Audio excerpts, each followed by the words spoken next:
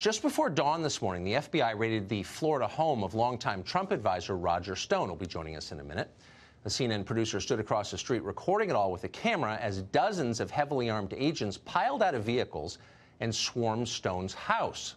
Some carried high-powered rifles with extra magazines hanging from military web gear. Others wore helmets, body armor, and tactical gloves. At least one agent carried two separate rifles in addition to his sidearm. The man in front of him appeared to have a flashbang grenade on his belt. The whole team scrambled over Stone's lawn and pounded on the door. Stone appeared. He was barefoot and wearing a T-shirt. The agents slapped him in handcuffs. Before they led him away to jail, Stone told the agents that his wife was upstairs with their dogs. Stone's wife is deaf and didn't understand what was happening.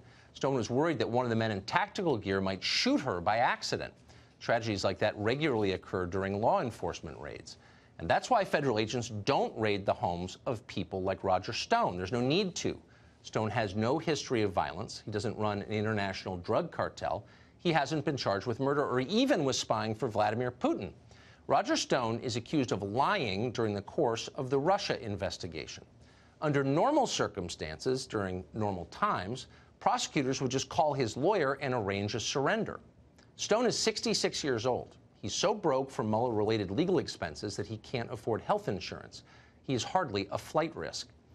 But no, that's not what they did. Instead, the feds went with automatic weapons and a cameraman from CNN. You don't need to be a Roger Stone partisan, a fan, to see that there is something wrong with what happened this morning.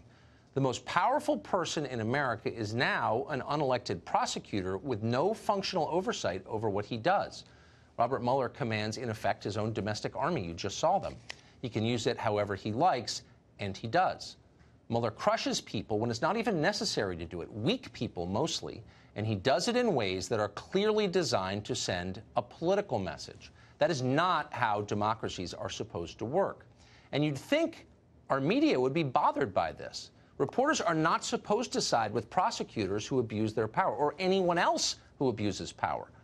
They are supposed to hold the powerful to account. That's why they exist, but not anymore. Now they're all on the same team. Robert Mueller is a hero to our press corps. When his agents raid the home of an elderly man charged with piddling crimes, they air the tape and they celebrate.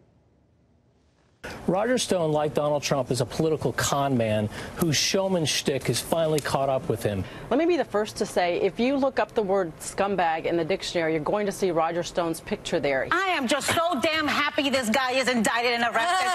He is a horrible human being. He is a thug. He is a bully. Bye-bye, baby. Karma is a bitch. How'd you like to have her in charge of your life? So damn happy. So a barefoot Roger Stone is taken to jail. If that thrills you, it may be time to take a break, pause, and reassess what's happened to your soul. But no one reassessed today. They rejoiced. One famous neocon summed up his feelings this way, quote, "Given his proclivities, maybe Roger Stone would enjoy prison." Ha! Get it? Stone may get raped behind bars. How awesome is that? So how should the rest of us people who aren't spending our lives on Twitter feel about what happened this morning? Is America safer? Well, not if you believed in the Russia collusion story. We still haven't caught those villains, assuming they exist. Indeed, 2 years in, there is still no evidence at all that any American committed an actual crime during the 2016 election. Roger Stone, for example, stands accused of misdeeds committed long after the votes were counted. His alleged crimes arose from an investigation into other crimes we have not yet found. The charges against Stone include obstruction of proceedings, witness tampering, 5 counts of lying to Congress.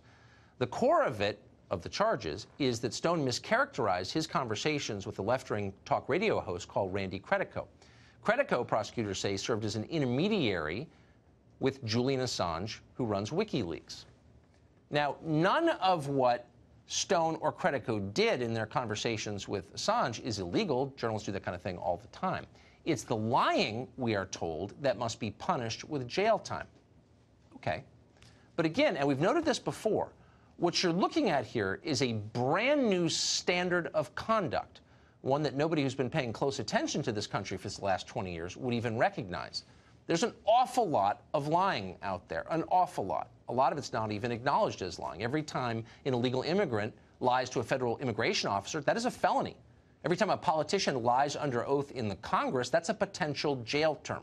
Both of those happen a lot, but nobody is ever charged for any of it. Now, this is hardly a defense of lying. Lying is bad. It's corrosive. It's one of the main problems with our political system, actually. Everybody lies all the time. But there is at least one thing that is worse than lying, even lying under oath, and it's the selective application of federal law. One standard for the powerful and well-connected, former attorney generals, for example.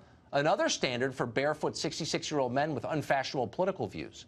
Some people skate, others are destroyed. It all depends on who you know. That's what America is becoming, and we ought to fight that.